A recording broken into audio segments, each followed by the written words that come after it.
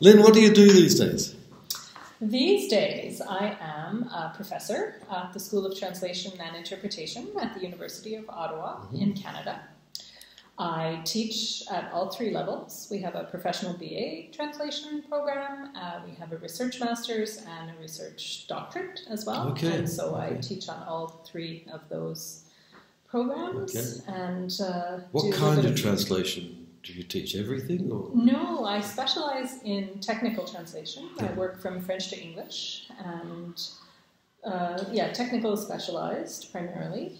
This year I did give the big general first year introduction to translation course. Okay. That was kind of interesting. First time in my career that I taught a first year course. So that was quite exciting in a way. Neat to get the students all fresh-faced, bright-eyed, bushy-tailed. So Ottawa, you've got a full BA and an MA on top of it, and a PhD. Indeed. The BA is really the professional track program, and the MA is a research master's. So it's not a professional master's program. Okay. We have a professional interpreting program. I don't teach on that one, but we do have a professional conference interpreting master's degree. But our MA in translation studies is very much a research-oriented degree. So it's our BA that leads to the professional but I know you more for your work on translation technologies and corpus.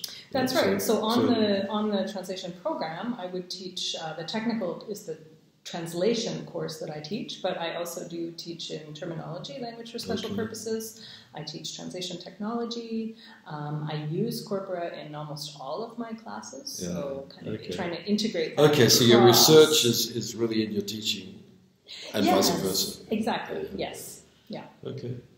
So let's go back to your mid-20s. Where were you? What were you doing then? In my mid-20s, I was a doctoral student. So I had picked up and moved from Canada to Manchester. I did my PhD in language engineering at the University of Manchester Institute of Science and Technology. Oh, UMIS. As it was known in the day. Right. Okay. Yeah. So that would be with Mona Baker? No, I was there before Mona. Oh, really? Yes, Mona was in Birmingham. Life before Mona. Indeed, Mona was in Birmingham, and I went there to work with Juan Sager. Yes, of course. John McNaught. Right. Okay, so that was... So that was in the mid-90s. That was early the language industries and engineering. Yes, so I had kind of made the transition a little bit during my master's. I did a bachelor's in translation, and then in my master's I was working with Ingrid Meyer, and Ingrid's husband was actually a professor of computer science, and they did a lot of collaborative work together on what we might now call terminotics. So kind of applying technology to terminology. So it was kind of in my master's that I got introduced to technology. Your master's is in Canada? Yes, in translation. From Ottawa. From Ottawa. So you've gone back home. Full circle, yep. So do you think it was necessary to go to England at that time to do the PhD? You know, at the time it was. There is, and there still is no PhD in computational linguistics or language engineering in Canada. So my choices were to go down to the States. Carnegie Mellon had a very good program, and the UK had a very good program, and then other countries too. Germany was very strong, but I didn't have German, so I was kind of looking at choosing between the UK and the US. But my dad is from Manchester, so it was a kind of an opportunity to going home, sort of. I had never been, not even to visit, but it was still a kind of a neat opportunity to explore my roots.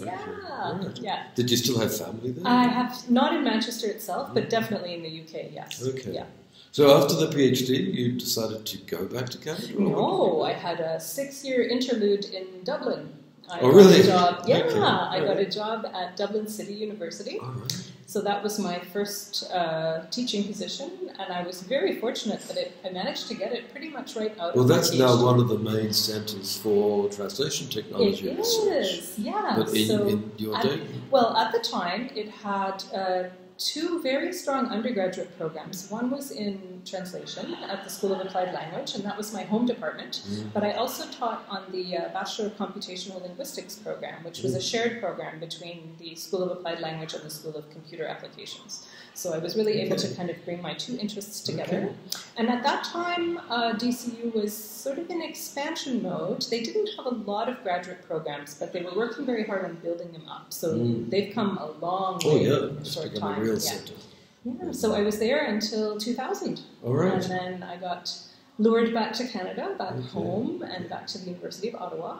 So, yeah, and I've been there ever since now. So. And you've been doing administration then? After this? I did a while in administration, yes. I got cross-appointed to the School of Information Science, and I'm very interested in terminology, and so there's quite a strong connection between terminology and we might call knowledge organization, and also information retrieval, and I'm interested in multilingual information retrieval. So I was cross-appointed to the School of Information Science, which was a newly established department. And they very soon realized that it wasn't fair to take a whole bunch of newly appointed professors who didn't know the university, and for some of whom it was their first academic appointment, and ask one of them to chair the department. So they said, who could we get that's kind of experienced already and knows enough about this field that they could make a kind of credible chair for the department. So I did that for 4 years. And then I guess I did a reasonable job. I got kind of promoted up to vice dean position. Right. And I just finished that up at the end of 2016. And then I took a sabbatical. So now I'm back in the classroom and back in my professor job and back in the School of Translation. Yeah. Okay. Yeah. Good. Forgive me for asking, but are you a woman in a man's world in that sort of technological side of business, or is that changing a lot? It's definitely better than it used to be. Yeah, I was thinking back in the days of Manchester there. Yeah, people doing computational linguistics were men. There were more men than women. There certainly were some women.